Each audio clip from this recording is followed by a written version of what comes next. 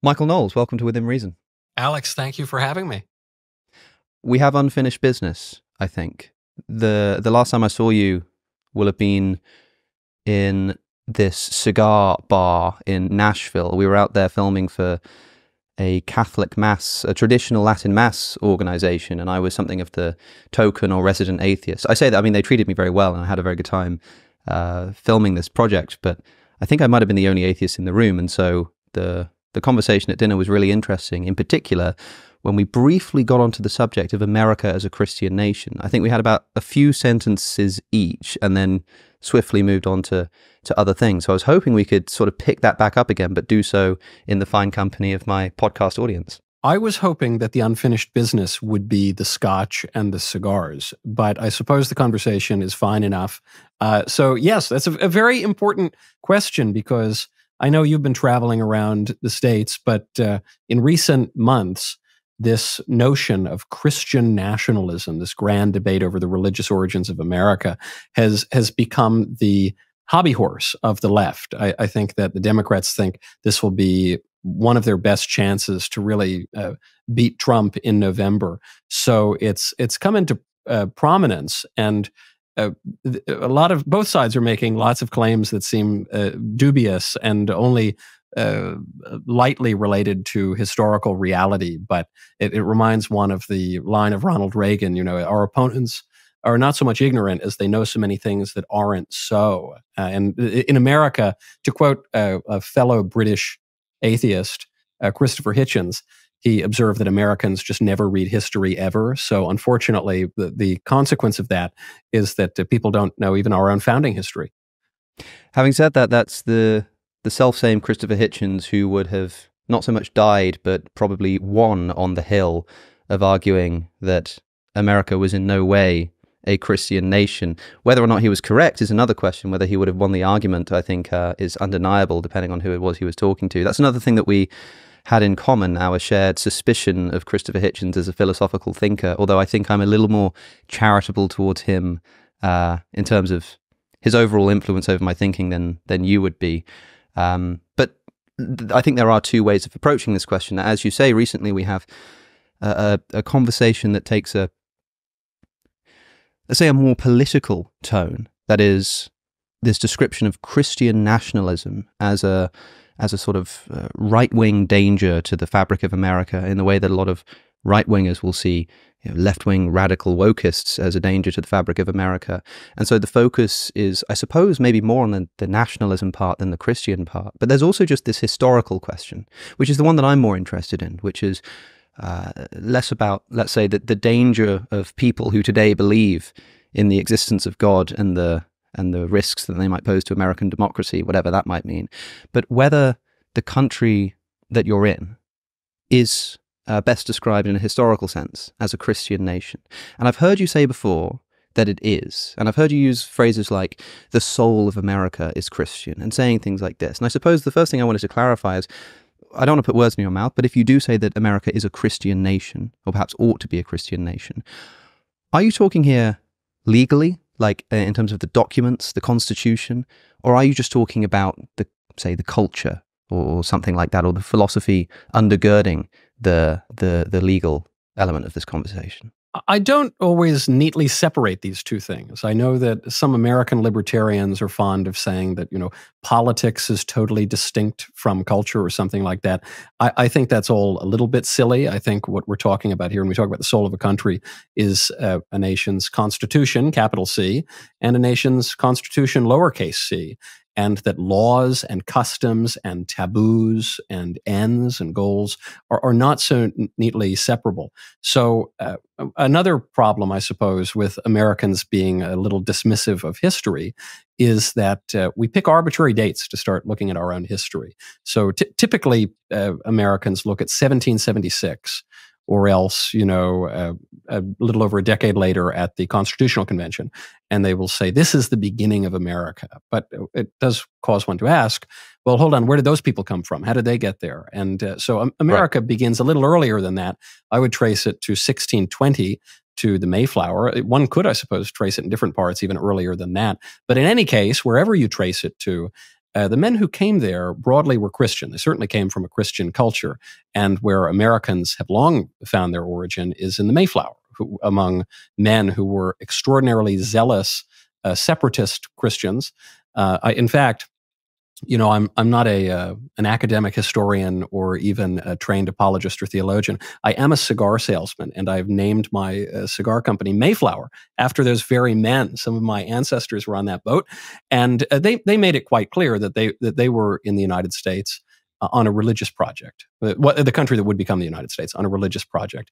And then the Puritans who followed the Pilgrims were had slight distinctions from them theologically, but were broadly the same. And so Governor John Winthrop of the Massachusetts Bay Colony, he declared that America would be a shining city on a hill in a famous speech called A Model of Christian Charity. And all the way up through the Revolution, Americans considered themselves to be Christian. The Founding Fathers were a little bit of a hodgepodge of Freemasons and deists, but there were a number of vaguely faithful-seeming Christians among them, and even the ones who were not particularly orthodox in their Christianity, at least recognize the importance of Christianity to the country. So you have a founding father, author of the Federalist Papers, and the first Chief Justice of the Supreme Court, John Jay. He said that Christianity must be the religion of the United States. He thanked God that the country had the same religion, were descended from the same stock. He went so far as to say that non-Christians should never hold public office. Now, there's no religious test for office in the Constitution, but there are religious parameters around the country. So if you go back to the philosophical founding document, the Declaration, it begins and predicates the nation on the notion that all men are created equal and endowed by our Creator with certain unalienable rights. So I'm not trying to convince you here that this is a papal bull or this is, some particularly sectarian version of Christianity. But at the very least, the nation, I think we all would have to agree, is predicated on the notion that God exists and created us and gave us rights. And then in practice, America developed far more clearly in a Christian manner, so much so that in our national anthem, in the little heard final verse, the final stanza, Francis Scott Key writes, "Conquer we must when our cause it is just, and this be our motto, and God is our trust," and it's inscribed on our money, and it's in our Pledge of Allegiance. So, I think one can quibble over quite how orthodox or rigorous the Christianity of America was, but it's simply an historical fact that it was Christian men who were motivated by Christian ideas, who created Christian institutions, who founded the country, whether it was consciously Christian or not. And quibble we shall. We'll get back to Michael Knowles in just a moment, but first, I've got an exciting announcement. I want to invite you to join me and others in person for 2 days of discussions and debate, all happening at the inaugural Dissident Dialogues of 2024. It's taking place in Brooklyn, New York on the 3rd and 4th of May 2024, and as well as me, will feature the likes of Richard Dawkins, Steven Pinker, Ayaan Hirsi Ali, Chris Williamson, Konstantin Kisin, Francis Foster, and more. Dissident Dialogues is an opportunity to join the conversation with influential thinkers where everyone, conservatives, progressives, religious, atheist, left, right, and everything else, is welcome. We'll be tackling the important topics like religion, science, politics, and culture. So if these sound up your street, Dissident Dialogues is the place for you. Buy your tickets now at dissidentdialogues.org and be a part of the conversation. Now back to Michael Knowles. I think it's probably worth beginning, and by the way, I'm talking here about the United States of America, and I understand that it's useful to look historically at what precedes a nation to understand what that nation becomes, but we have quite good insights into the writings, the private thoughts, even from their letters and things, of the founders of the country that we now see today. So I think one of the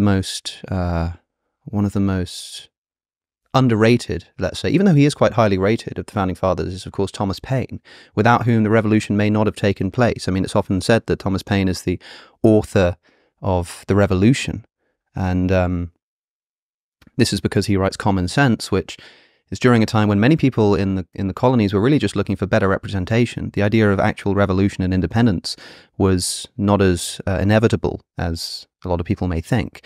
Thomas Paine writes Common Sense and convinces a lot of people that actually maybe independence is the goal here. And I think to this day, Common Sense is still the greatest selling American pamphlet now, and it's still in print, of course.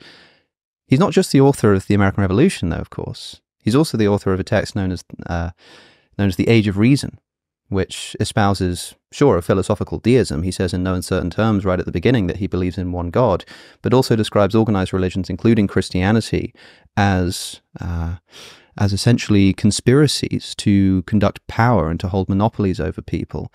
And in fact, this leads him into a great deal of controversy. He ends up narrowly escaping execution. He gets exiled, he dies, and then when his bones are dug up to be brought back over to England, they end up getting lost, and we still don't know where his bones are today, and about 6 people attended his funeral.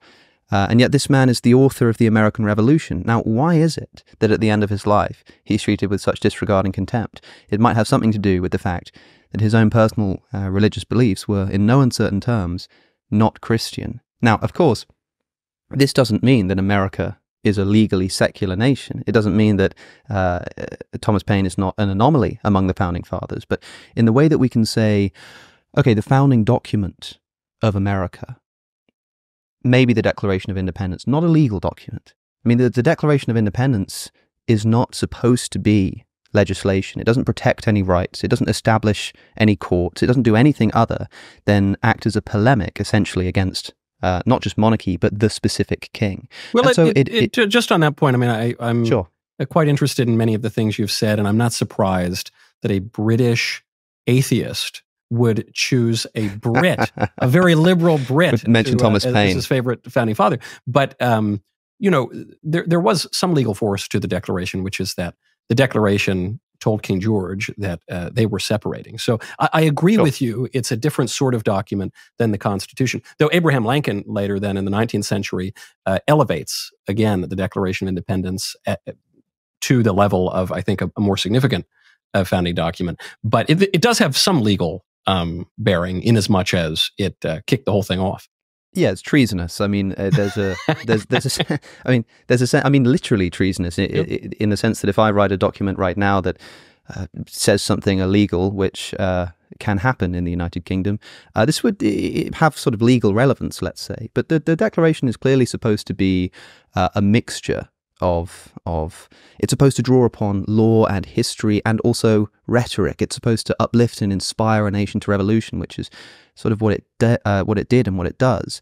But when you get to the actual legal document, it takes a little bit more time and a few more people to throw together. Interestingly, by the way, one of Thomas Jefferson's earliest drafts of the Declaration of Independence doesn't mention a creator. It does say that that men and women are endowed by that they are created equal, but it doesn't say that they're endowed by a creator. It's only sort of Congress in later editing that document that gets added in. But look, I'll grant it to you. Fine, the Declaration of Independence has a creator. It's still not Christian, by the way. And of course, if a Christian writes the creator, they're probably talking about the Christian creator. But the whole point of America and the reason that the founders were so genius is because they recognized that not everybody living in the country and not everybody who goes on to rule the country are going to share their political opinions. And so they were very clear about what kind of political views and what kind of political tests somebody must pass and which ones must not be relevant. And we know that religious belief is not one of those, especially when we look at the Constitution and find that the only times religion is mentioned is twice.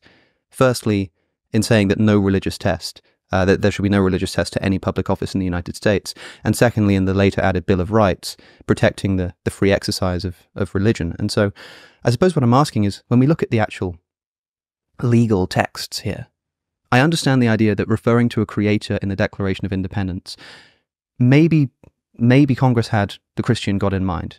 Maybe they didn't. I mean, some of these founders were, as you say, I mean, you said it was a hodgepodge. As putting it lightly, Thomas Jefferson famously cuts out all references to the divinity of Christ from his Gospels.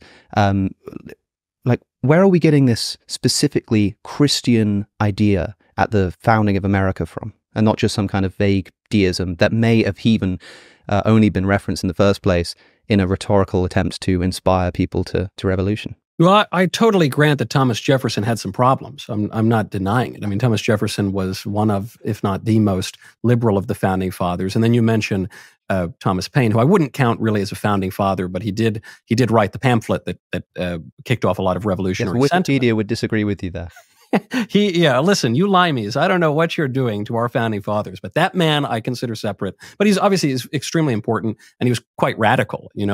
If we're picking our favorite Brits who were in favor of America in one way or the other, I would have to side with the great Edmund Burke, who took a great deal of issue with Thomas Paine. But perhaps we can get to him a little bit later. When it comes to the Declaration, we don't need to wonder too much about what these guys thought about the Creator, because we do have some of their writings.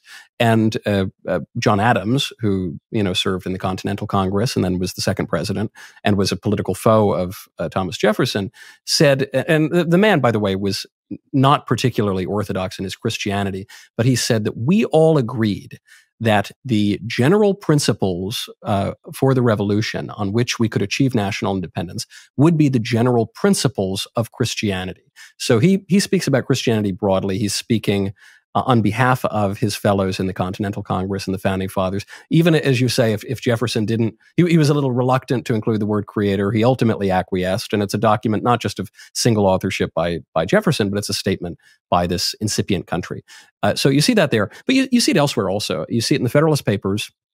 Again, not exactly reading like an encyclical or a papal bull, but the Federalist Papers, specifically James Madison, do cite God directly by name. And then you have the Constitution. You mentioned the First Amendment of the Bill of Rights, which says that there will be the free exercise of religion. There will be no establishment of a church. This is quite misunderstood in modern day, because some people take this to mean that either there can be no church established anywhere in the United States, or they would go even further and say that the country would be secular. It'd be absent from religion, and this would have been completely unheard of to the framers of the Constitution. In fact, the chief political reason for the refusal to establish a church at the national level is that there already were churches established at the state level. There were a number of them, and they persisted for decades after the ratification of the Constitution. So no one would have understood that to be unconstitutional or contrary to the spirit of the new nation. If so, the Constitution never would have been ratified.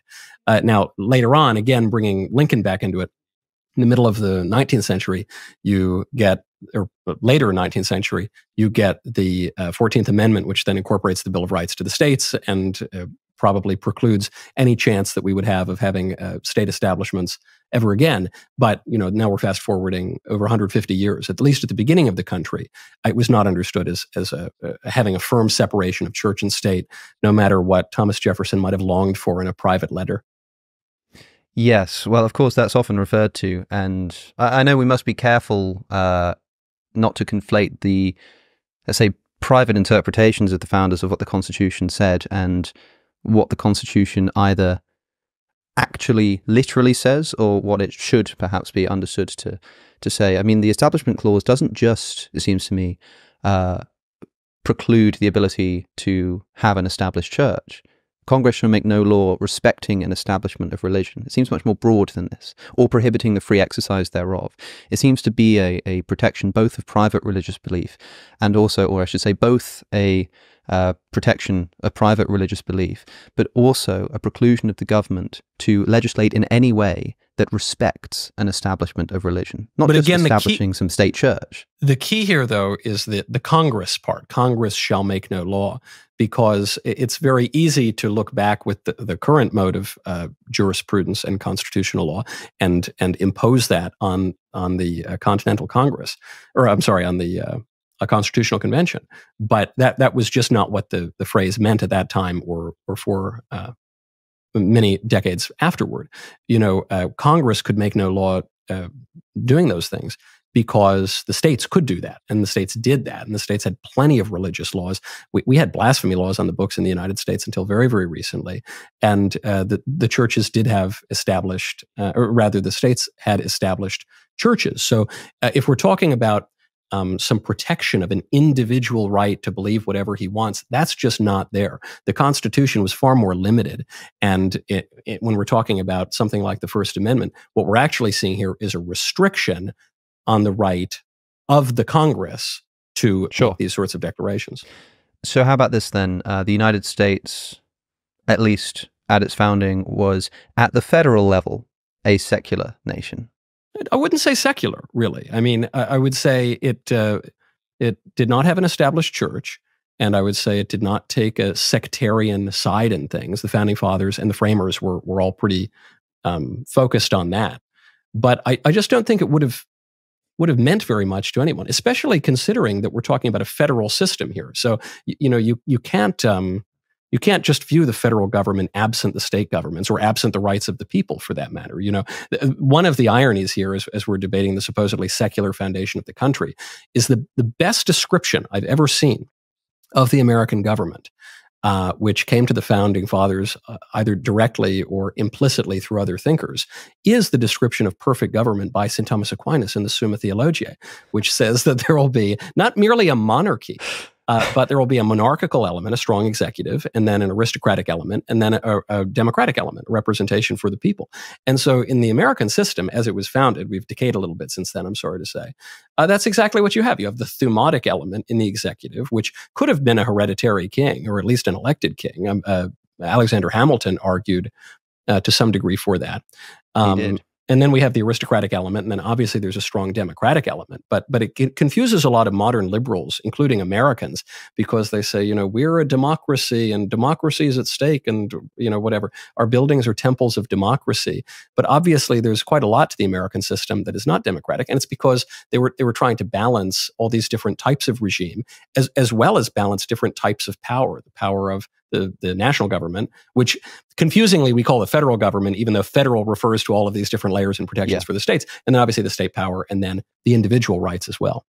Yeah, I mean, look, I suppose I do want to talk about Thomas Jefferson and his wall of separation, but look, I mean, suppose that we were trying on this hypothesis that America is explicitly a secular nation, and that's what the founders intended. You might ask, okay, could the language not have been a bit clearer? Maybe. But I could ask the same question in the other direction, because really the question of whether America is a secular nation, I think, should best be framed as, is it a religious nation or not? If it's not, then what are we left with?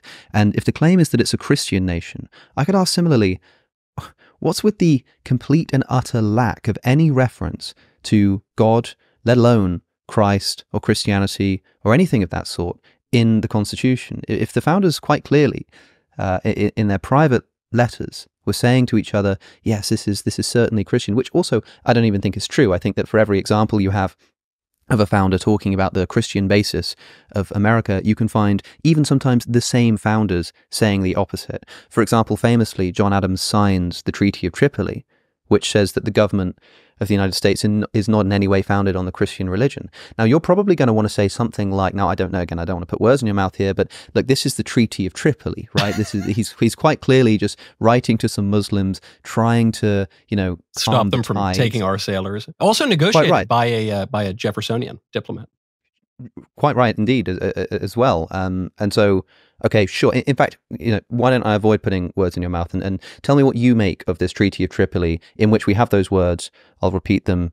I will underline them and underline them again. The government of the United States is in no way founded on the Christian religion. How do you explain that one? Oh, well, I explain it exactly as you just have, which is it's the Treaty of Tripoli, okay? And these Muslim pirates were stealing our sailors, and we wanted it to come to an end.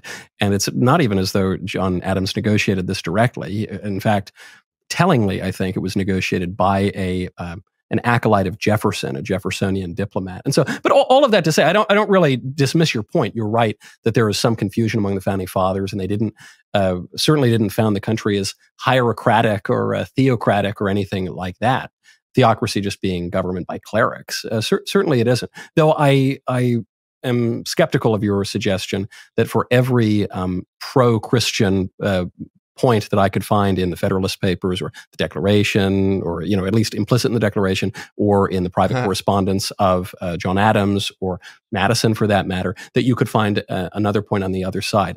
I agree. You can find a lot of confusing messages and even contradictions there, but I think the evidence is overwhelmingly on the side of Christianity in some form or another. So yes, you're right. The president signs a prudential treaty to preserve some of our sailors, and he tries to assuage the Muslims because he knows the only way to get them to stop is to say, we're not really a Christian nation, don't worry. But I think that that little treaty with those random little Muslim pirates taken against all of the other documents and the whole, century and a half of American history that we've cited, it doesn't quite hold up. I think there are better arguments for secularism. I think that little treaty, signed and directed towards that random little British king is also not particularly relevant here, especially given that you just said. Hold on. Christianity. You said you're telling me that the Declaration of Independence and the Treaty of Tripoli are on equal standing and significance to American history? You don't believe that? No, I don't believe that. What I do believe is that they're both equally relevant to the present conversation, because you said a moment ago, it was quite funny how you said, I dispute this claim that you say that every reference I have to Christianity in the letters of Thomas Jefferson, in the Federalist Papers, in the Declaration of Independence, and then stops yourself and said, or I suppose, implied by the Declaration of Independence, because you pick an example where Christianity is not mentioned at all. It doesn't get a mention. And what I want to say is that although it's implicit. The Christianity is implicit, I agree. The Creator is mentioned. I'll give you that much. Which, it's not Ahura Mazda. We're not talking about some demiurge or something. I mean, presumably these men are talking about some creator, at least vaguely resembling the Christian God. I'm going to imagine so too. However, I would say I'd refer to what I said a moment ago, which is that the founding fathers were geniuses in this regard of knowing exactly how much of their own worldview to put into the words on the page. So, although they may have been thinking of a Christian God, it may be that they think to themselves, well, let's write this in such a way that if you don't have the same view of God that I do, you can still identify with this document, especially given that the founding fathers had completely and utterly different views of God, even just amongst the company that ended up making up the Constitutional Convention. But the reason that I'm drawing a comparison here to the Treaty of Tripoli is because, of course, the Declaration of Independence is, I mean, they don't have the Treaty of Tripoli, in Washington, D.C. Halls behind of Congress, 4 inches of bulletproof glass. Right. Yeah. But the point that the way that you say, well, yeah, okay, so John Adams was writing that America isn't Christian, but he was just doing this essentially as a rhetorical tool to help serve the political end. That's maybe what I'm suggesting is happening in the Declaration of Independence. It's more relevant because, of course, it's the Declaration of Independence. But in the same way that when I was saying a moment ago, the Declaration of Independence is just this document that's supposed to inspire what is a predominantly Christian nation to revolution, he's going to say, yeah, endowed by their creator, even though really, that maybe isn't what he privately thinks, but he writes it because he's trying to achieve a political end. I think in the same way that John Adams does that with the Treaty of Tripoli, the difference is that in the Treaty of Tripoli, John Adams specifically references Christianity, and in the Declaration of Independence, Jefferson does not. I think you've just made my point, though, accidentally, which is we have to consider who the Treaty of Tripoli is designed to persuade, a bunch of foreign Muslim pirates, and who the Declaration is designed to persuade. It's addressed to King George, but it's obviously to persuade the American colonists. So why is it that the Continental Congress believed that they had to appeal to broadly religious, red Christian principles to persuade the Americans? It's because they were broadly religious and, in fact, Christian. And they write about this too. So if your argument is some of these founding fathers, they might have pretended to be a bit more Christian than they actually were, I think you're probably right about that. But I think that also kind of proves my point, because when we talk about whether or not America is a Christian nation, I'm not even particularly concerned with the idle musings of Thomas Jefferson or even John Adams, who I prefer to Thomas Jefferson. I'm more concerned about that lowercase c Constitution. What kind of a country is this really in practice, beyond the declarations of a president or two, or even some of the elected representatives who perhaps have different views than most people? And I think this really gets us to Alexis de Tocqueville, who observes that America has a chasm between the way that it talks and the way that it acts. America talks in this very liberal, modern, fashionable way, but they behave in this really conservative, traditional, openly religious way. America has always been more religious than most of the West, and that's become especially true in recent years. And Tocqueville makes an interesting observation too, which is that he says America in the future will either follow secularism that exists. There's a little seed of secularism here. They will either follow that toward atheism, or they will follow the broad Christian culture toward the apotheosis of Christianity, which he said is Catholicism.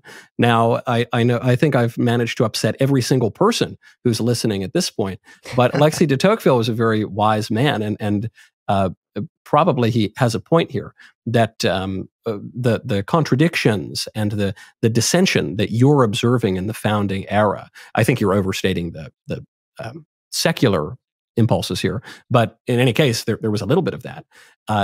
Those ideas are going to follow themselves to a logical conclusion. So again, I'm not even arguing that America is a Christian nation, is now and ever shall be a Christian nation. I'm merely observing that America was founded as a Christian nation, going back in the early days of settlement. During the so-called founding era, it was still understood itself to be Christian. In the early century or two, century and a half of America, we understood ourselves to be Christian. And there has been a growing secularism and atheism that I think overstates the supposed secularism of the past. I understand that the small c Constitution of America, at least with regards to its citizenry, let's say, is historically certainly Christian. And I agree with you that that's why this reference to the Creator is put in the Declaration of Independence to persuade a majority religious. They're at least going to believe in a Creator, and when they hear the word Creator, they're going to think of Christianity. And you're also right that it's become something of a truism that, I mean, people say this all the time about the UK and the US. They say, isn't it funny how the UK is officially a Christian country with an established church, and yet in practice so secular, and America is legally a secular nation, but in practice so religious. But it seems like you're disputing even that, because you wouldn't describe the legal America as secular at all. Because in other words, I have no problem saying that yes, Americans speak and act differently, as everybody does, and I would characterize that as, in the founding documents, affirming a secular nation, and yet maybe in practice acting incredibly religiously, still allowing courthouses or state houses to put the Ten Commandments outside, this kind of stuff, eventually adopting the motto of "In God We Trust," which, by the way, I mean, you mentioned that earlier, that only gets adopted, in like the mid-20th century or something like that? It's put into there's a common misconception. That motto is put into the, what's it called? The Pledge of Allegiance.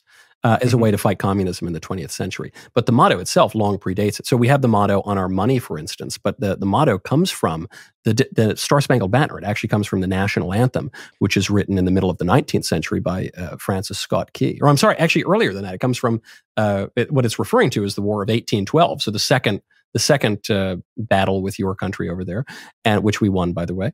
And so that final stanza says, "This be our motto, and God is our trust." That goes back to some of the earliest days of our country. It's not a song and an anthem about the Revolutionary War or even the French and Indian War, which predates it, but it is about the Second War of Independence. And so that idea had been long standing there. And so to your point, yes, America is practically more religious than any other country in the West. But even as a matter of law, we have been, and I guess the example I would point to, and the answer you would have to provide for the supposed secular founding, is how it is that we had, for decades after the ratification, the established churches at the state level in a number of the states, and how it is that we've had until very recently in American history blasphemy laws. If this were a proper secular atheistic nation with no lawmaking that respects religion, how is it that blasphemy laws could endure for most of our nation's history? I think there are a few ways to answer that question. The first is to suggest, I suppose the first is to suggest that you're completely right, and that America is not a secular nation, and it's entirely Christian. Fine, and I can see it being clipped. If you wanted to upload a clip of this conversation on your channel, and it ends there, just with me saying, "Well, I suppose you may just be completely right. Thanks for watching. See you in the next one." There's going to be a blurb on my next book. I suppose you're completely right, Alex O'Connor. Yeah, well, we are doing something of an exercise in taking people's quotes out of context in this episode, it seems. Who's doing it more remains to be seen. The other answers might be, for example, that America is also ostensibly founded on notions of, look, the Declaration says that all men are created equal, and the man who writes those words owns hundreds of other people as private property in Virginia.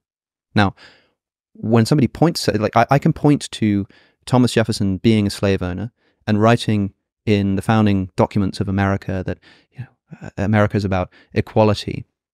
I would not say, therefore, that America isn't really about that. They didn't really have that in mind when they were writing those documents. They didn't really think that people should be equal. I would say that they did mean that. It's just that in practice they failed to live up to their own standards, and that's what made America such a great country. Is that they wrote.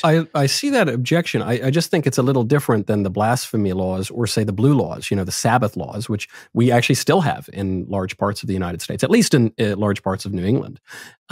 Because in the case of Thomas Jefferson, you're saying here's a man who had an ideal, but it's a fallen world and he's a fallen man and he failed to live up to it. That's true. That describes all of us to some degree. But here you're making a claim about the legal and political constitution of the country. And I'm pointing out that there are these laws throughout the country that have existed for most of our nation's history. There, it doesn't seem that it's just the matter of a few men failing to live up to their ideals. It raises this question, hold on, how did these laws get on the books in the first place? How were there established churches for decades after the ratification? How are there still blue laws and Sabbath laws today? And why did no one challenge these laws as being un-American or contrary to the spirit of our country until relatively recently, until the 20th century? That seems to be the historical problem for the secularist side. Yeah, well, on that latter point, the fact that people sort of failed to pick up on this. I think that this is sort of what I'm driving at with the point about Thomas Jefferson, is that when a government actually does have either an essence or a strict legal system which runs contrary to something which you like and something which you enjoy. So in this case, it would be Christianity. I mean, you could think to yourself, well, maybe America is a Christian nation, but most of the people living is not a Christian nation, but most of the people living in America were Christian.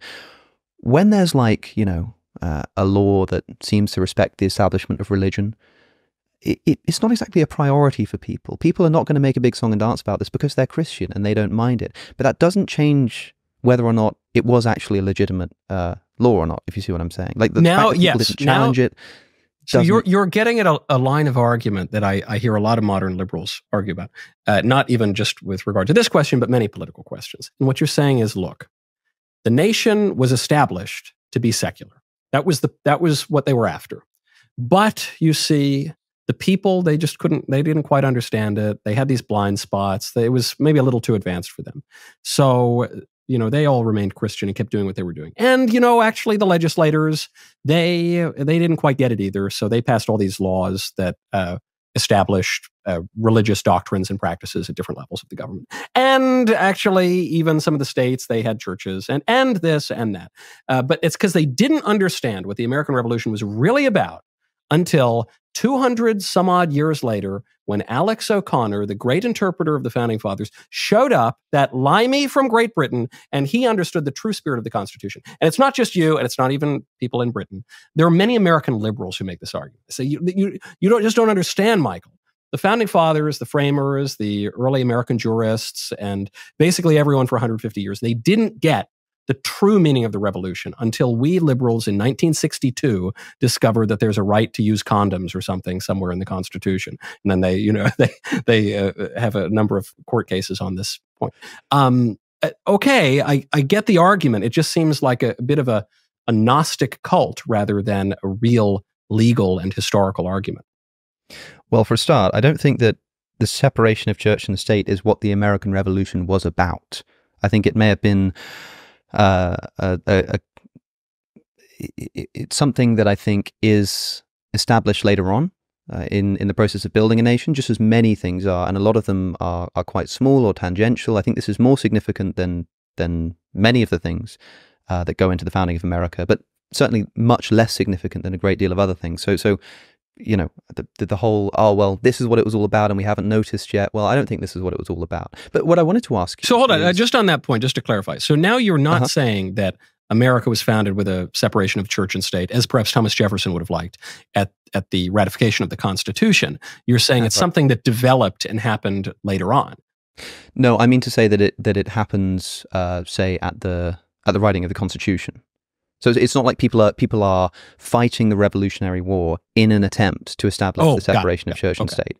This is something that happens later and happens in the way that when you sit down to actually create a constitution for a new nation, you need to cover all bases, and this is going to be one of them. So it's not like this is what the revolution was about. The point that I thought you were making, I think, is the better point, which is that you do get something closer to a separation of church and state later on as the nation develops. That really doesn't happen until the latter part of the 19th century, and then it really accelerates in the middle to the latter part of the 20th century. And I totally agree with the point that I'm now making on your behalf, as being obviously part of the development of polities. And I think it's a terrible thing, and I wish that we could, regain a little bit of sense. But I certainly agree with you that no American revolutionary was fighting for the separation of church and state. There wasn't a single one who was doing that. I keep coming back to this point that as a practical matter, both in cultural practice and in law, after the ratification, there was so close a relationship between the church and state in large parts of America that there was a state establishment for decades after. And what this all gets back to, I think, is an observation of another Brit, Cardinal Manning, which is that he mentioned this to Hilaire Belloc, and Hilaire Belloc writes it in one of his books, that all human conflict ultimately is theological. So you can have a separation of a state from Rome, from the Pope or something. You can have a separation of the state from some kind of formal establishment, be it Episcopalian or Methodist or whatever. But you can never have a separation of a state from religion, in that religion is a habit of virtue that inclines the will to render to God what he deserves. And states make laws and determine how we all live together. And so that's going to touch on questions of anthropology and of morality. And so you always have to come back with some recourse to religion, whether you want it or not. Whether Thomas Jefferson and Thomas Paine create their ideal utopia and the American people just go along with it, even then, there will be some recourse to religion. Well, that's something that I of course, is a separate question and something that I do want to delve into. But I fear that if we did so, there's more ground to be trodden on this issue before doing so. So listeners will hear what you're saying, especially listeners of this podcast, that all conflict is ultimately theological, and be screaming at their podcast provider on their phone.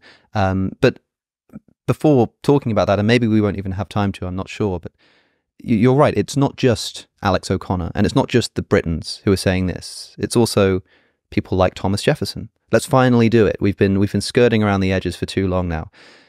Thomas Jefferson writes to the Danbury Baptists that there is a wall of separation between church and state. Was he wrong? Did he have the wrong interpretation of what America was all about? Was he just writing rhetorically something that he didn't actually believe about the nation? Well, he might have believed it, and he probably wanted it. It's just an historical fact that is not what occurred. So, Jefferson was certainly among the more liberal of the founding fathers. Even as Jefferson would have liked the Americans to side with the revolutionary French, and the more conservative voices in America did not want the United States to side with the revolutionary French. So they duked it out, and they had a different view of the country, but only one side won out there. I mean, there was a side of American statesmen who wanted a closer alliance with Britain. There was a side of American statesmen who were still quite irritated at the Brits because, they burned the White House and all sorts of things like that. But only one side wins out. So Jefferson, yes, I'm sure he had a more secular vision for the country. He just lost. He won on a lot of things. He doubled the size of the United States. He beat John Adams for re-election in 1800. But on that matter, he did not succeed. His intellectual successors might have completed that project for him, or they might soon. But Jefferson his prediction or his stated desire were not fulfilled in his lifetime or for some time thereafter. Well, God willing, we may see it in our lifetimes. So Jefferson was wrong, in other words. Yeah, he was proven wrong in the sense that he advocated for something that the rest of the American statesmen did not give him. So he calls for a firm wall of separation, and he just didn't get it. He didn't get it for a century and a half, probably. Doesn't mean he was insincere. Right, of course. He just did. I mean, look, Alexander Hamilton thought that the president of the United States should be addressed as His Majesty, and he wanted that for George Washington, and it didn't happen. So it's not that he was insincere. I think it might have been nice, would have elevated the presidency a little bit too, but he just didn't get it. Doesn't mean he was wrong. It just means that history developed differently than he would have had it. But Alexander Hamilton doesn't say, "Oh, this is why." Because of this issue that we're facing here, this is precisely why we refer to our president as His Majesty. Because that would be silly. That would just be incorrect. Whereas Thomas Jefferson does write to the Danbury Baptists, well, this is why there is this, fear not, there is this separation between church and state. It doesn't seem, in other words, like he's making a prediction or saying something that he wishes to be the case, but saying something he believes to be the case, to already have been established into the nation of America. Yeah, I suppose I would ask him how to make sense of the establishments and the blasphemy laws and the blue laws and all the rest. He did a good job at wielding his influence to decenter religion. He certainly did that. I mean, you even think at the University of Virginia, he enshrines at the top of the academic hierarchy ethics rather than theology, right? At a time when the early American universities, I was about to say great universities, but some of them have declined in recent years, I'm sorry to say. But at the time that they were seminaries, Thomas Jefferson is trying to replace this idea of religion and theology with something like ethics, which is a bit more secular and a bit more in keeping with everything you're talking about. So I'm not saying he was totally a failure at pushing for a more deistic or secular view in the country. I just mean ultimately on that particular line that is always quoted as the evidence that America somehow isn't a Christian country. I think it would have been bad had that happened. So I would have argued against Thomas Jefferson at the time, but it's just simply a fact. It didn't happen. And the secularism that you've seen creep in, the banning of prayer in schools, public schools, the banning of teaching the Bible in schools, the pushing out, which has mostly been unsuccessful actually, the pushing out of Christian displays in the public square, which the libs have been pushing for 50 years. That all really begins in the 1950s and 60s. So in as much as Thomas Jefferson can be credited with saying that America has a firm separation of church and state, he got the timing off by a couple of centuries. And it's worth mentioning as well that people might want to object to me that I'm doing what I accuse you of doing, which is looking at a document that has no legal relevance and saying, see, here we have the evidence of secularism in the United States. What I'm specifically doing is saying that this is how one founding father interpreted the question. Yep. And of course, we can look at the documents and we can look at the history ourselves and interpret what happened. But I think it's at least worth considering how the men who were involved in creating the nation also interpreted the founding of that nation. But I certainly don't think that it establishes secularism. But there certainly, are all kinds of examples. Even the reason I don't make the objection that I'm sure many other people would make, and it's the one that you just articulated, is because I think it is relevant how the founding fathers viewed their actions. And, I know that some people take this strict, I think, trite kind of legalistic view that, if we don't find this, that, or the other thing in 2 or 3 documents, then it has no bearing on history. But to your point, no, it matters what Jefferson thought, matters the conversations that Adams and John Jay had, and it matters how the Constitution was interpreted and implemented at the time of ratification. I mean, this to me is the brilliance of Antonin Scalia's version of originalism. I'm not saying that originalism is a flawless judicial interpretive principle. I'm not even endorsing one view of originalism over the other because there are a lot of different versions of it. But Scalia's version of originalism relied not on original intent, but on original public meaning, which I think is beautiful because putting all sorts of court questions out the window for a moment, it speaks to that lowercase c Constitution, not how America was supposed to be according to some piece of parchment, but just how it really is, how it really was, what these things meant in the real world for history, which I think is more pertinent to the conversation than, the way in which Thomas Jefferson interpreted the views of Montesquieu or Locke in his own mind. It seems to me that the founding fathers would change how they talk about God and his relationship to the nation of America, depending on the political aim that they had. That's something that I think is seeping out of everything we're saying here. I mean, you said before that you were skeptical that I could offer an example to the contrary every time you mention the founding fathers talking about Christianity. I don't know if that's true. Maybe it's not, but it does seem to me that that the goal at hand seems to allow these founding fathers to completely change what their view is on the nature and importance of God. There's this wonderful episode. It's in Richard Beeman's great account of the Constitutional Convention, Plain Honest Men, which, by the way, that title comes from Gouverneur Morris, who you mentioned earlier, when asked or when reflecting upon the influence of the divine in the founding of the Constitution, the miracle at Philadelphia, said, "I'm inclined to believe that this is just the work of plain, honest men." Potential further refutation of the idea that God had anything to do with the founding. But to that point, it's a really important point to bring up Gouverneur Morris, because to most listeners, not only in Britain, but in the United States, they will have no idea who Gouverneur Morris is. And now I do. I like American history. I'm a son of the American Revolution, believe it or not. But most people don't really remember him. And I think that's telling. And most people probably have heard of Thomas Paine because they learned about him in 7th grade history class. But people don't really read Common Sense anymore. Jefferson obviously is still a looming figure, of course, but the father of the country is George Washington, who is much more open to religion.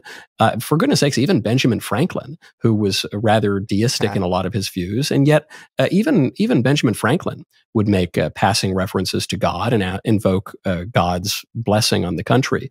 So the very fact that some of these guys have been written out of history or sidelined, especially someone like Gouverneur Morris, I think tells me that no matter what they may have thought privately, the people are going to follow a narrative for how their country is going to develop, and that's going to sideline certain people. And it's going to sideline certain ideas, because even the people who love Thomas Jefferson, if you tell them that Thomas Jefferson wrote his own version of the Bible and he took out all the miracles, first of all, most of them are going to have no idea about that, and if they have even heard of it, they're just going to dismiss it. They're going to push it to the side, which doesn't tell us anything about Thomas Jefferson, but it does tell us something about the character of the country, which even today, where secularism has advanced so much, still views itself broadly as Christian.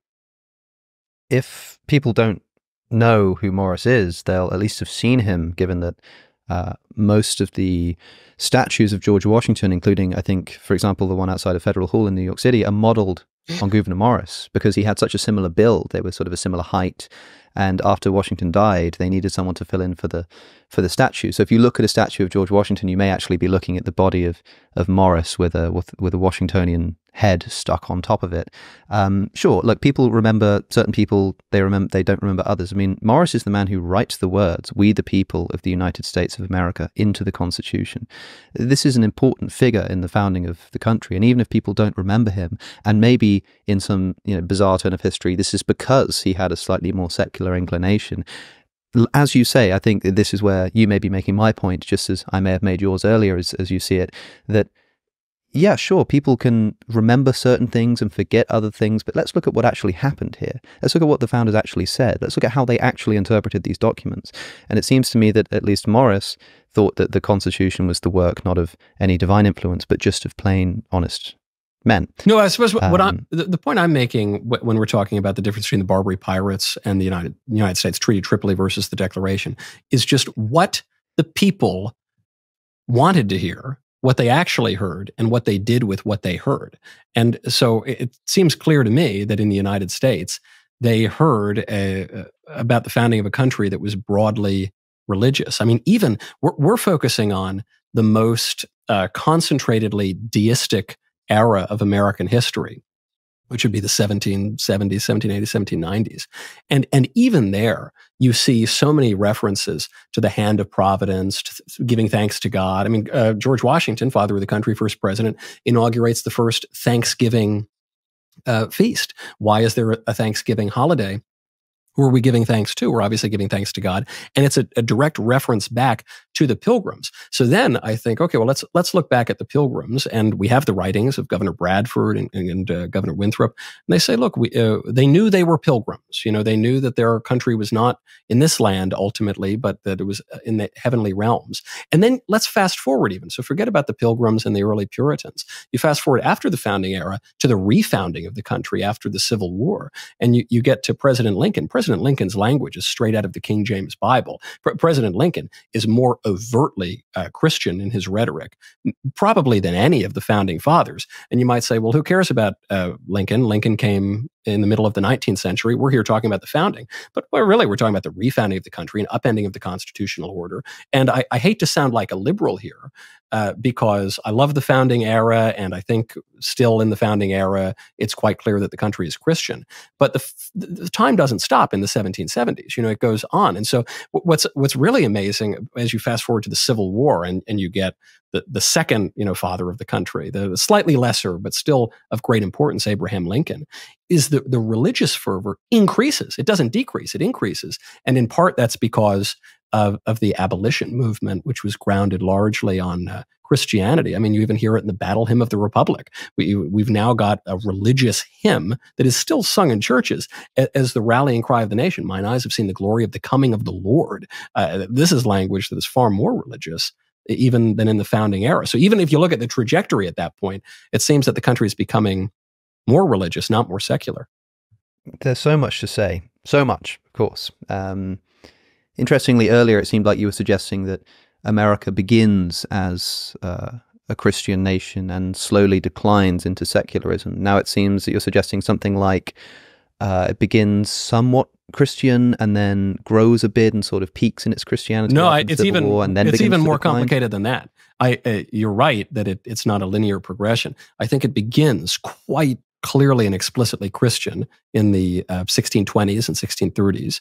And then it declines a little bit during the Enlightenment era. In that little area where they, founded the little country, dip, the Revolutionary War.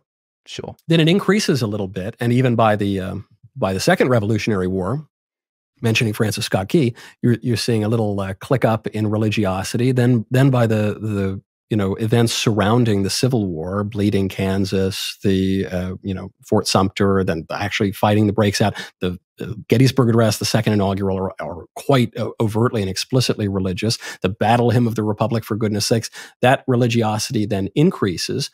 Then you've got the end of the 19th century, and even at the end of the 19th century, American populism takes on not only a religious, but a specifically Christian tone. I mean, you think of William Jennings Bryan saying, "You will not crucify this country on a cross of gold."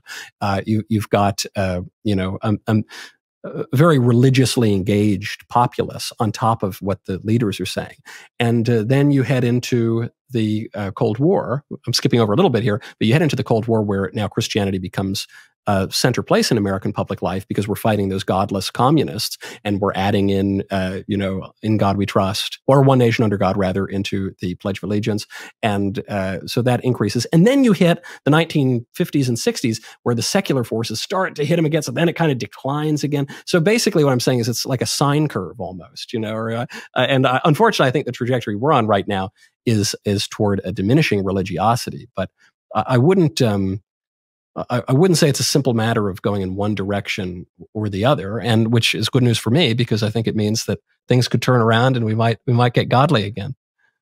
Well, an interesting history of the United States, but I think that my followers might crucify me if I didn't pick you up on a few things that you said before.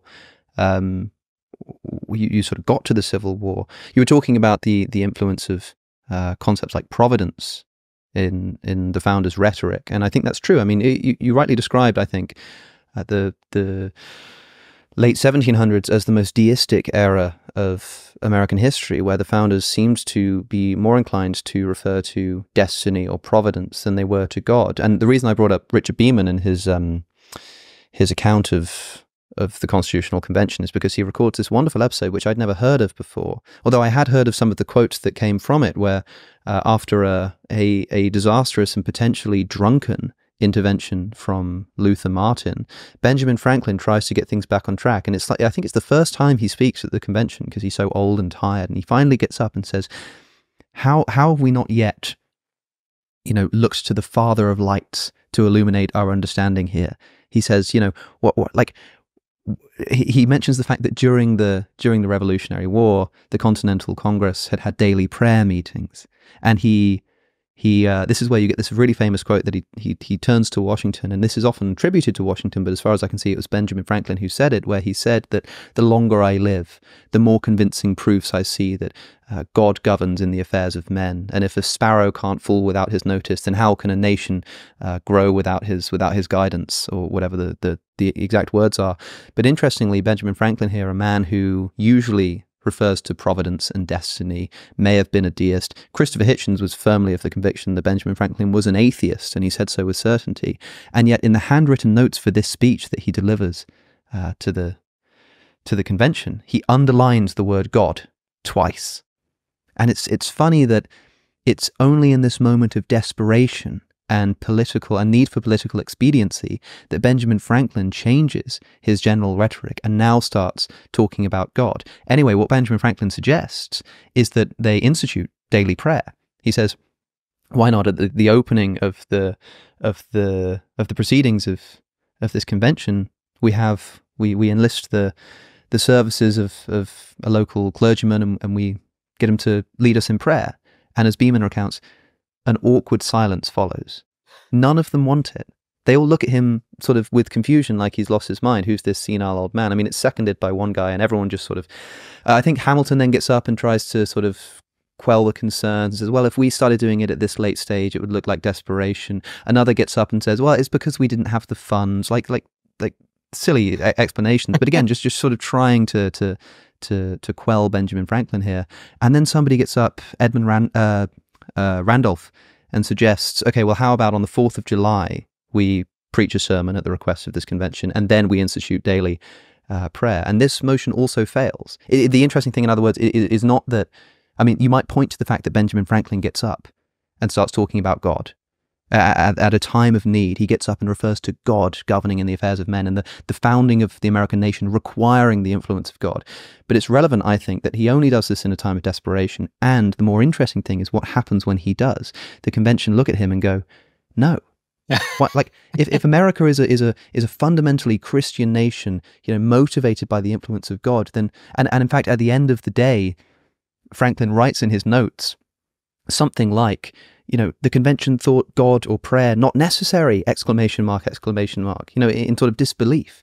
Now, I wish I had the words in front of me, because I don't know if he said prayer, I don't know if he said God, but if he did say something like, the delegates at the convention thought God not necessary, that would be in so many words exactly what I'm saying about that entire episode of the founding of America. I don't think he used the word God there, but that was certainly one interpretation of the events there. Why didn't they jump at the opportunity? Why didn't they say, you know what, Franklin, you're right. God does govern in the affairs of men, and we should institute daily prayer. Why did they look at him like he'd lost his mind? Alex, I dare you to go to the U.S. Congress today, even many of the supposed holy rollers over there. And if you get them in a private meeting, there's no cameras, there's no anybody around, you say, hey guys, how about you take a little time out of your day to pray to God? Something tells me a lot of them are going to laugh at you too.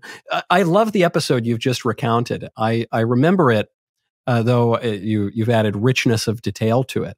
But my takeaway from it is not that these young politicians are disregarding God and religion. The most shocking part of it to me is that Franklin, who got up to a little bit of trouble in Paris and was known for being kind of a deist, and who knows, Hitchens said maybe he was an atheist, that when he gets into that foxhole and the fate of the country is on the line, old man Franklin says, let's all pray to God. And the question is, why was he so shocked that these young politicians didn't immediately leap at the opportunity? The answer, clearly to me, is that these guys in politics were, one, influenced by the ideas of their age, the Enlightenment ideas of their age, but also they're young gun politicians, and that's how young politicians behave. And with age often comes wisdom, even to Benjamin Franklin, who was a little derelict in some aspects of his life.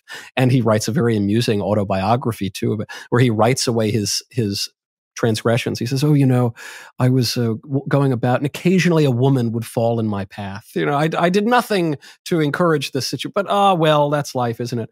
And then he says, I decided that when I wanted to cultivate the virtue of humility, I would just emulate Socrates and Jesus. The irony, unclear if he quite intended it. But even he says we need to pray to God.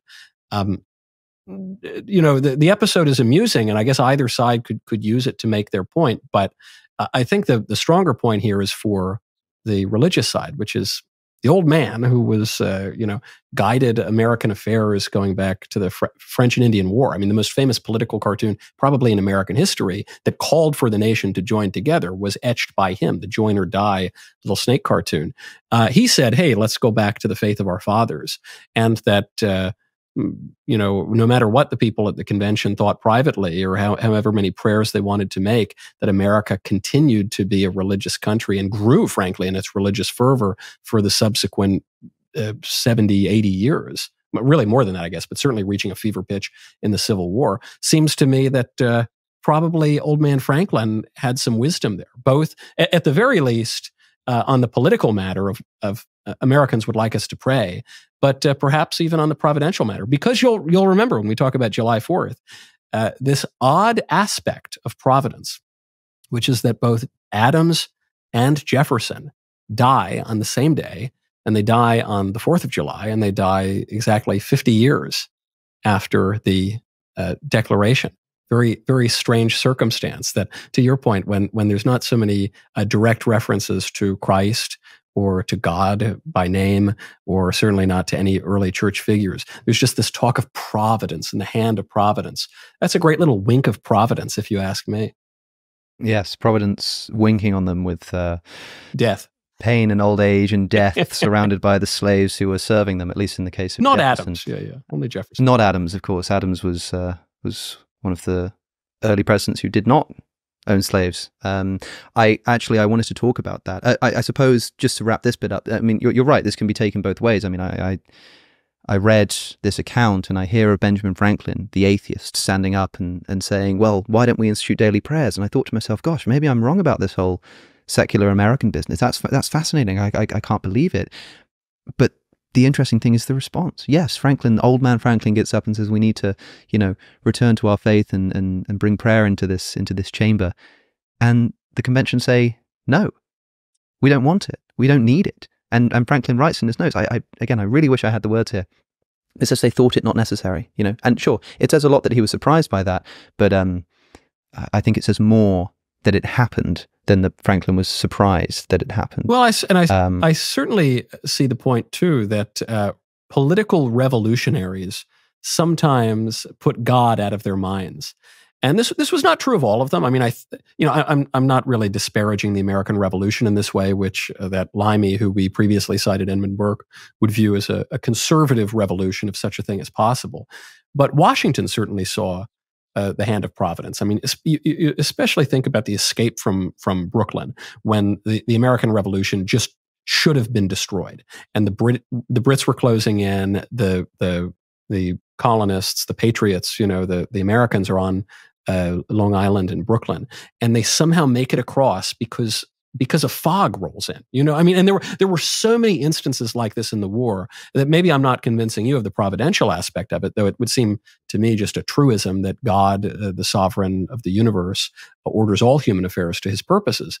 But even if you don't buy any of that, it was the revolution was understood as a matter of providence to these men, including the greatest of them, George Washington. But revolutionary politicians, I agree, they don't focus on God very much, including those sprightly little jerks who didn't listen to old man Franklin. Yeah, Washington's an interesting case. I mean, he, again, certainly used language of providence and God, but his Christianity, I suppose, is under dispute by some historians. I mean, there is an unbelievable number of publications dedicated just to the faith of George Washington. I suppose the interesting points to remark on here are that, during the Constitutional Convention that we've been talking about, Washington was the first man in and the last man out. He did not miss an hour of that convention, and he was respected for it. The whole 4 months that he's in Philadelphia, he visits church 3 times. once for potentially ceremonial purposes on the 4th of July, and then gets the denomination of the church wrong. He wasn't even quite sure where he was. It seems to me, in other words, that, maybe he wasn't as devoutly Christian as people like to make him out to be. He didn't take communion, for example, as far as we can see. We don't know for sure, but it's another commonly observed interesting fact about Washington is that he's often reported by his contemporaries to not have taken communion. And so again, I would never argue that George Washington were some devout Orthodox Christian or anything like that. I mean, the man, in as much as he had a religion, it was probably Freemasonry. But I don't think there's I don't think it would be compelling to say that Washington was an atheist or anything like that, or a secularist. I think he believed in the existence of God. I think that's clear enough from his writings. And, he's a political man too. And so some of his writings to the various religious groups, including and especially to the Jews, are kind of interesting because he recognizes the importance of religion to civic life. And this is something that all of our founding fathers, even the ones who were a little more secularly inclined, recognize the importance of, that states always have some relationship to religion, just as the body has a relationship to the soul, perhaps. But his views, I wouldn't. I probably wouldn't be able to convince George Washington to come to a traditional Latin Mass. That's for sure. I might be run out of town in that era for going to a traditional Latin Mass.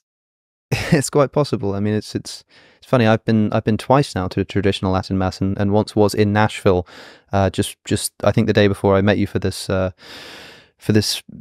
project that we were working on. So perhaps I'm more amenable to that than George Washington himself would have been. But I think that says a lot. I mean, sure, George Washington was a religious man, and you said not an atheist. I agree, probably not. You said not a secularist. I would say I don't know. I'm not sure if he was a secularist. So these words are often conflated, atheist and secular. It's where you get people describing the Soviet Union as a secular country, and I think to myself, just describing a country which proactively tries to deconvert religious believers and is deeply concerned with what they believe in terms of their theology, describing that as secular, as George Orwell writes in a different context, it seems that words and meaning have parted company in instances like that.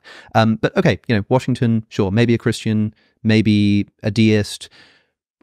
Relevant to the question of America being a Christian nation, I think when people bring him up, in other words, they might be surprised to learn how unorthodox his religious beliefs were. But what I wanted to talk about, because I want to make sure we've got time to just touch on this, because you did mention it. You talked about moving on forward towards the Civil War and the abolition of slavery and the abolitionism movement as being a Christian movement. Now I understand the idea of referring to the fact that a great deal of the abolitionist movement, especially in England, referred to Christian values, just as the furthering of justice campaigns related to race by people like the Reverend Martin Luther King made references to Christianity. However, I think it's a separate question to say, did these movements refer to religion and Christianity, and were they in fact Christian?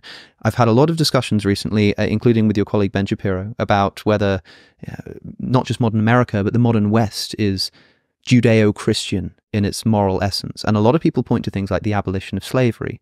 It seems to me that if you want to refer to Judeo-Christian values, I don't know what you're referring to, but it can't be the actual scriptural tradition. It can't be the text itself, because if it were, then I could probably make the case that, okay, maybe America was founded as a Judeo-Christian nation insofar as it had the institution of slavery, which is explicitly condoned in the Old Testament. When people talk about the abolitionist movement being Christian, in other words, what is it that they mean? What do you mean? Do you mean that the actual scripture of the Old and the New Testament point towards the inevitability of the abolition of slavery, or do you mean something else? I'm only making an historical point, which is that the abolitionists grounded their arguments on Christianity, so much so that their motto became an actual religious hymn, right? The Battle Hymn of the Republic.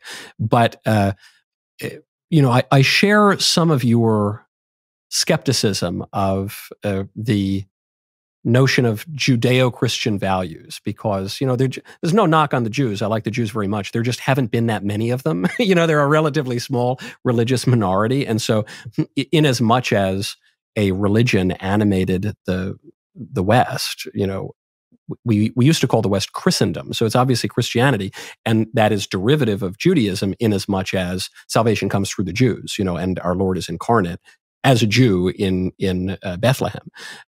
But then this raises a question of what is the nature of the church, and to what are we pointing when we cite Christianity for social movements. And so part of the problem that you're bringing up with abolition is that there were plenty of people who were pro-slavery who were citing verses of the Bible to justify slavery. And then the abolitionists were pointing to other verses of the Bible to justify the abolition movement. And so we've now put aside the, Jewish perspective of that. Now we take on the Protestant perspective, and it creates a lot of problems because, we've both got our scripture, even though some of the books have been taken out of the Bible, and we're going to point to our scripture, and we individually are the ultimate authority. So, I guess it's just a battle of wills until one of us is louder than the other, or we end up killing the other one, and then we'll see who wins the war. But again, that's not Sorry, go ahead. It says to me that what religion does or allows people to do is just take whatever they morally believe and refer to scripture to justify the position that they already hold. My religion does not allow me to do that, because I am neither Jewish nor Protestant. I'm a mackerel-snapping papist, which, again, in the context of America, I think that necessarily Catholicism has shaped the country. I mentioned earlier, and I'm only 1 or 2% joking, that the view of government articulated by St. Thomas Aquinas is the view of government that we ended up getting, basically, in the United States. The coincidences are a bit eerie. But it shouldn't be that eerie, because there was one Holy Catholic and Apostolic Church, more or less universally accepted in the West, for 1,500 years. So, the building up of this civilization occurred in the conditions of Christian unity. And then you see a breaking apart of that unity in the early 16th century. And then, once that monopoly on truth and power has been cracked, then you see all sorts of schisms and different sects and denominations crop up. So that's how you get to this idea that I'll point to my scripture and you point to your scripture, and that's what we have it. But in my view, I don't just point to my scripture. There is an ultimate authority that I have to defer to, and that authority will be the deposit of faith. That will be the magisterium. That will be the sacred tradition. That will, of course, be inerrant scripture, but it's not only up to my individual conscience. So then when we turn to the mackerel-snapping papists on this question, we see consistency going back not only to the earliest days of colonization in the Western Hemisphere, but actually even earlier than that. So I think it was Pope Eugenius IV, you can check me on which Eugenius it was, had a papal bull, which was Sicut Dudum in 1435, which told Christians who were on a colonial project in the Canary Islands to quit enslaving the natives and to free the slaves within 15 days, or they would incur an automatic excommunication. And you see this kind of statement in the form of papal bulls and encyclicals all the way down the line, up until the present day, against slavery. So much so that actually in the Spanish New World, some of the governors would prohibit papal bulls from being read because they kept saying, stop enslaving people and free your slaves. So again, the Pope didn't have all that much influence in the United States, especially in the 19th century. But, if we're talking about consistency on the matter of slavery, certainly the Catholic Church has had it.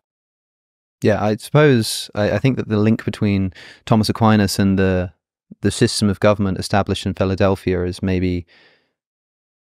probably more tenuous than the link between. No, I don't know. I mean, we joke about it because we struggle to imagine that John Adams was there reading the Summa Theologiae or something like that. I guess he wasn't. Who knows?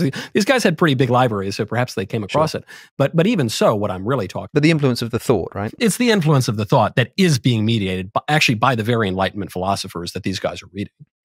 Yeah, I suppose I have no problem with that, and I don't want to comment on the history of the Catholic Church, except insofar as I'm familiar with the episodes that you're talking about. But it does seem to me that if you were to step into a time machine and go back to antebellum America or the heyday of Christian Europe, and find yourself on a plantation surrounded by slaves, and you try to speak to the master of the house and try to convince him that it's immoral to do so, where is the first place that he would turn, and plausibly so, in order to justify slavery as an institution? Of course, if he's making a moral or religious argument, he'd turn to his moral and religious beliefs, which in the case that you're pointing out, those particular sects would allow you to separate scripture from sacred tradition or from the authority of a bishop or a pontiff. So they according to their religious views, they would have a credible claim to do it. But this gets to something, a word that has fallen out of fashion, but it's an important word, which is heresy. Heresy is not just someone spouting off a bunch of ridiculous nonsense. That's usually what it amounts to ultimately.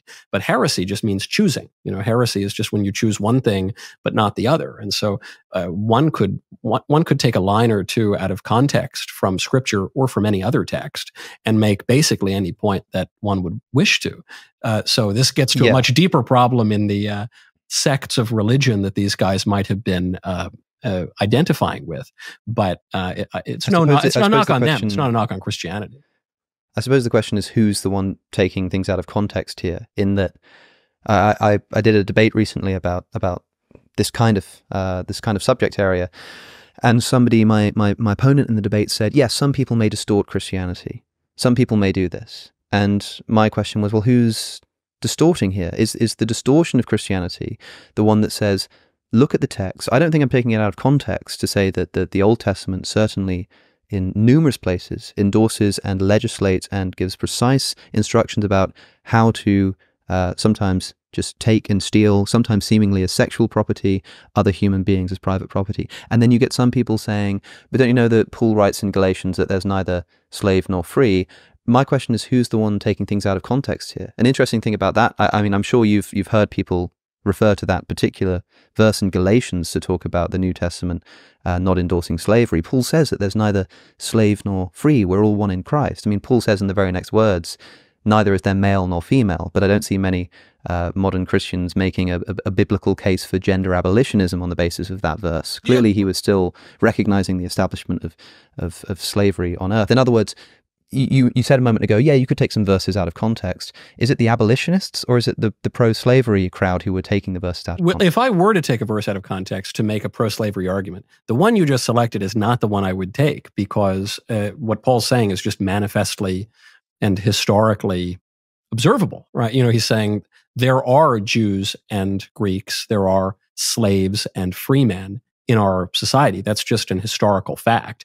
And what he's saying is that actually all are one in Christ Jesus. So no one's denying the historical existence of slavery. But to your deeper question, which is, well, who's the one taking things out of context? The answer, Alex, is you. You're the one doing it. Because though I know it's very fashionable today to believe that each man can be his own pope and have his own religion, that is not the case. From the early, at least what I believe is that from the early days of the church has four markers: that it's one, holy, Catholic, and apostolic. And we can trace that succession down through the bishops, and actually through the Bishop of Rome, all the way to get back to St. Peter, to whom our Lord gave the keys to the kingdom of heaven and said, what you loose on earth will be loosed in heaven, what you bind on earth will be bound in heaven. He gave him sacramental authority, for instance, to forgive sins, and that this passes on to the successors of the apostles.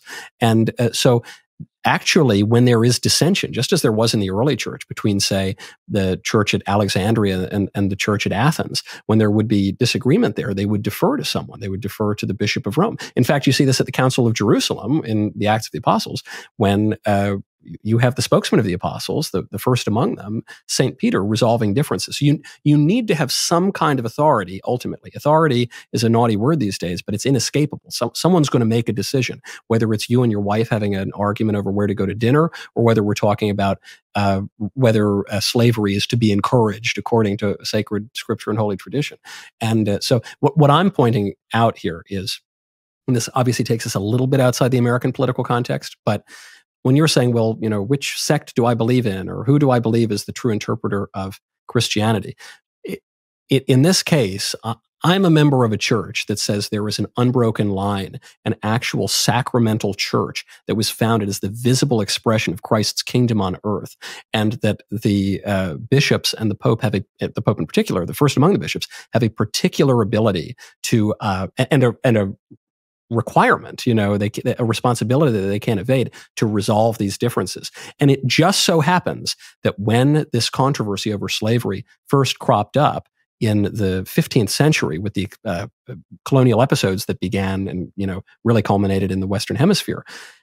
The Pope spoke consistently for now, almost 600 years to say that no, actually, the Christian faith does not condone or encourage this kind of slavery that we're seeing. It didn't resound too much in the United States, but I suppose it could have.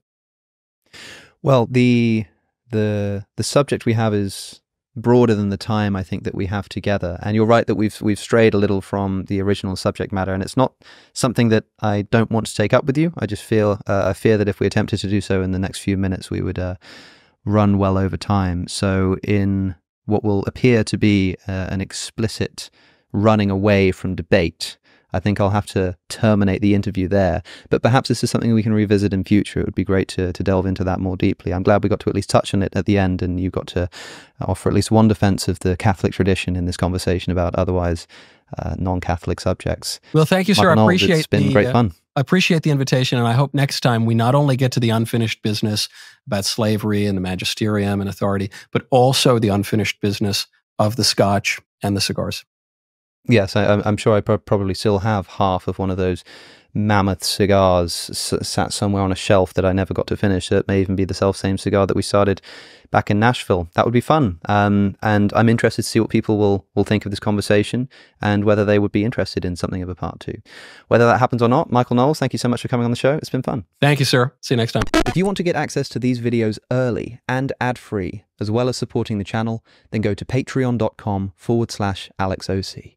Watch more videos by clicking the link on your screen, subscribe if you want to, and I'll see you in the next one.